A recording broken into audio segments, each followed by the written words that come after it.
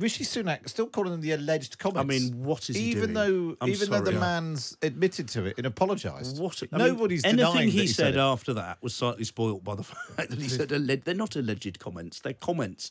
The blokes apologise. You're condemning them.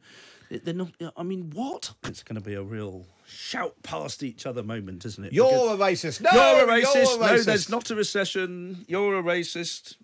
We've got some laws on the post office, but you're a racist. What about the donation? But what about the recession, the donation, the racism? Well, here to join us for There we this. It's good to be upbeat and positive about this one. Hugo Rifkind, off of Times Radio. Good afternoon / morning. How are you? I'm all right. I'm good. Do you normally watch PMQs? Yeah, ish. I'm normally right in the middle of writing my TV review at this point in the week. So I sort of flick onto it in the middle of whatever Apple murder I'm sort of deep inside. And then realise that whatever you were watching was much better than you thought it was. Oftentimes, yes. I'm interested to see how they're going to sort of mishmash up between the sort of the racism donation scandal and the recession.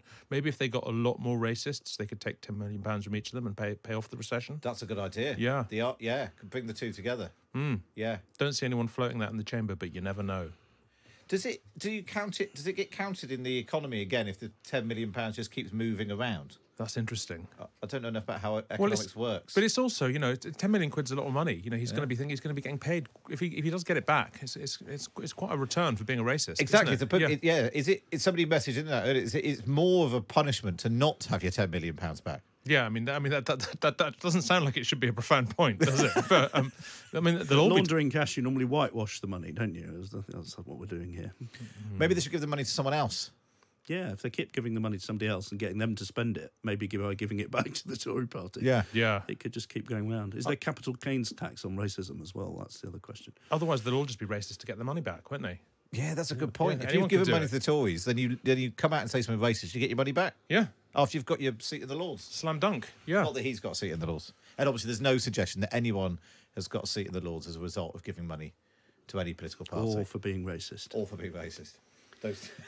It's always good to hear the Labour Party going after donations, though. I mean, anyone who's been to the Trade Unions Congress knows there's quite a few antediluvian old chaps there who have some quite old-fashioned views, shall we say, as well. I did make this point earlier in the show, but the fact that what has happened with the Tory party and their 24-hour slow car crash response to their racist is almost exactly what happened with the Labour Party and their slow car crash response to a racist. Yeah, and as a sort Rochdale. of political observer, rather than a sort of moral outragee, the far more significant thing here is that absolute inept catastrophe that has been the Conservative response to what is a pretty straightforward, standard bit of political gaff making. What should they have done, though? I mean, because the moment you say it's obviously racist. The moment you say it's racist, the obvious question is give the money back. They don't want to give the money back. They want to call them a racist. They're not going to give the money back. But you say we're not going to give it back because that would reward racism.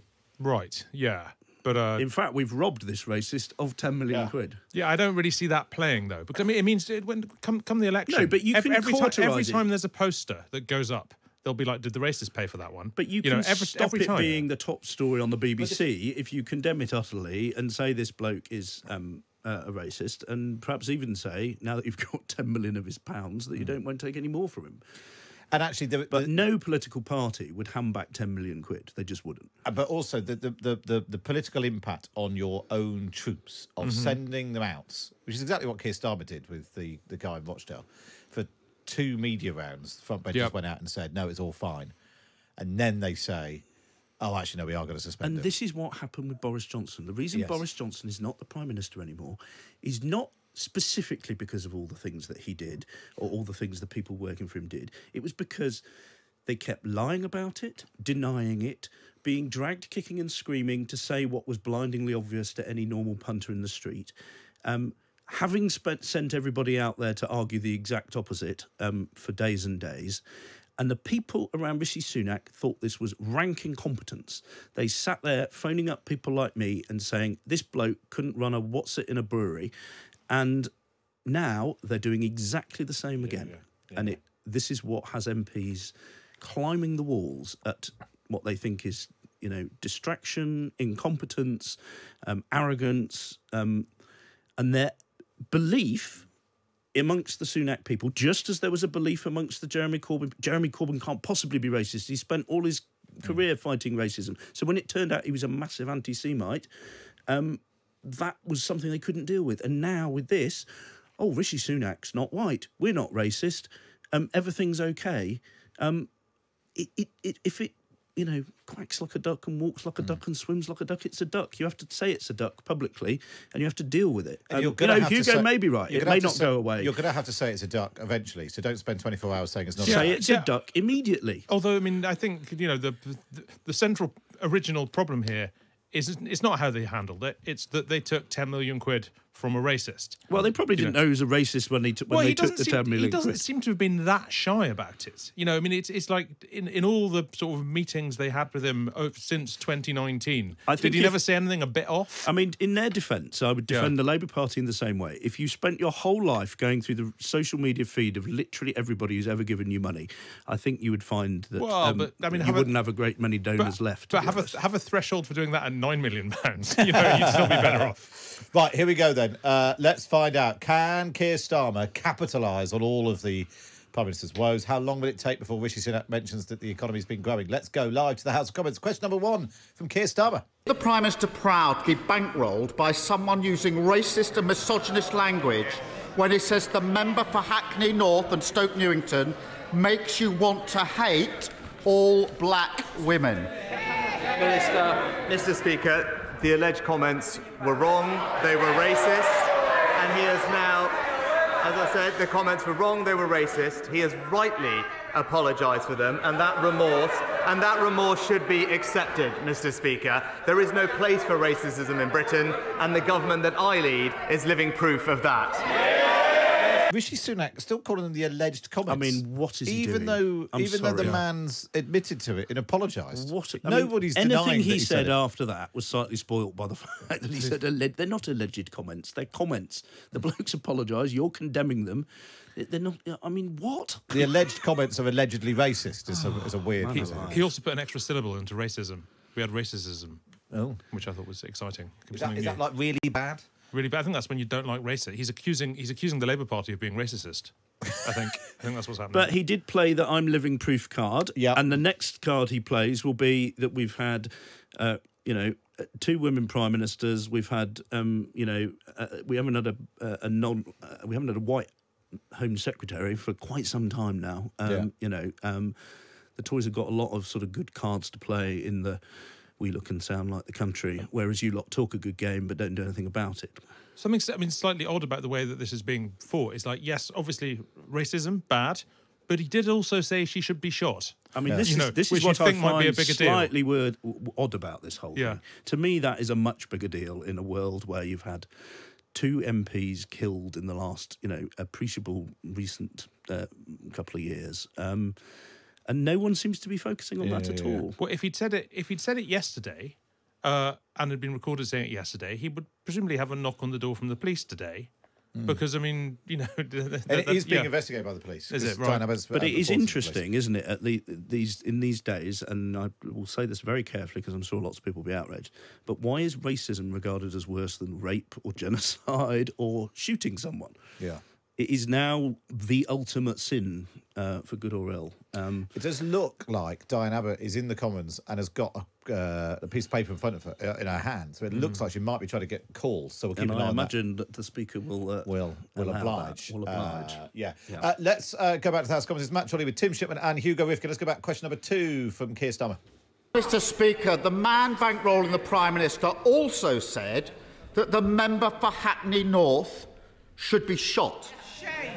How low would he have to sink? What racist, woman-hating threat of violence would he have to make before the Prime Minister plucked up the courage to hand back the £10 million that he's taken from him? Mr. Speaker, as I said, the gentleman apologised genuinely for his comments, and that remorse should be accepted. But he talks about language. He might want to reflect on the double standards of his deputy leader, calling her opponents scum, Mr. Speaker. His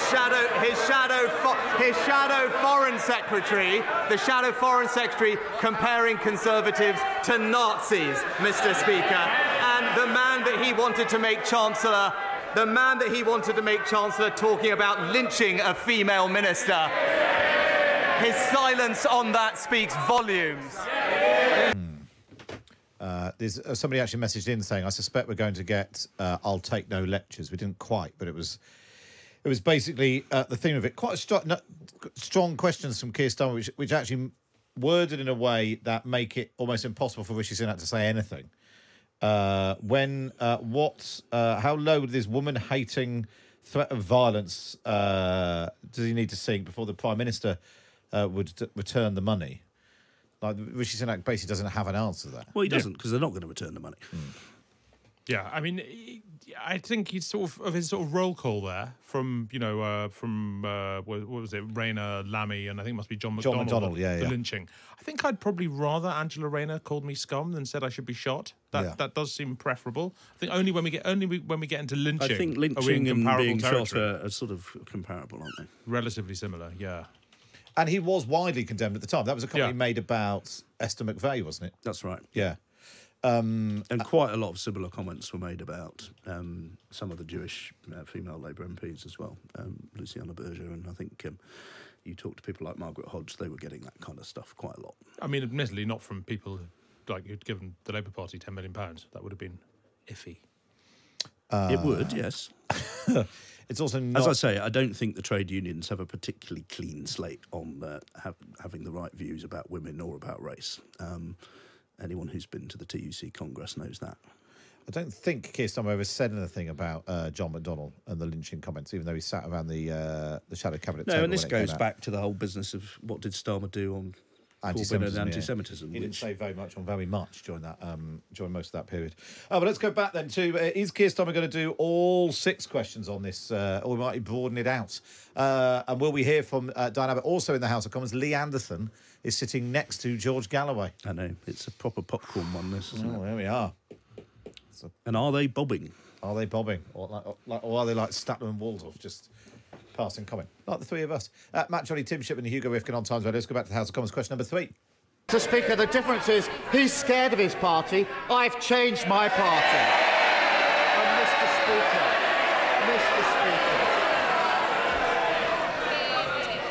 I want to see both the Prime Minister and lead the opposition. Keir Starmer. 2 weeks ago, the Prime Minister invited himself into everyone's living room at 6 o'clock on a Friday evening. No one asked him to give that speech. He chose to do it. He chose to anoint himself as the great healer and pose as some kind of unifier. But when the man bankrolling his election says the member for Hackney North should be shot, he suddenly finds himself tongue-tied, shrinking in sophistry, hoping he can deflect for long enough that we'll all go away. What does the Prime Minister think it was about the hundreds of millions of pounds of NHS contracts given to Frank Hester by his government that first attracted him to giving £10 million to the Tory party in the first place?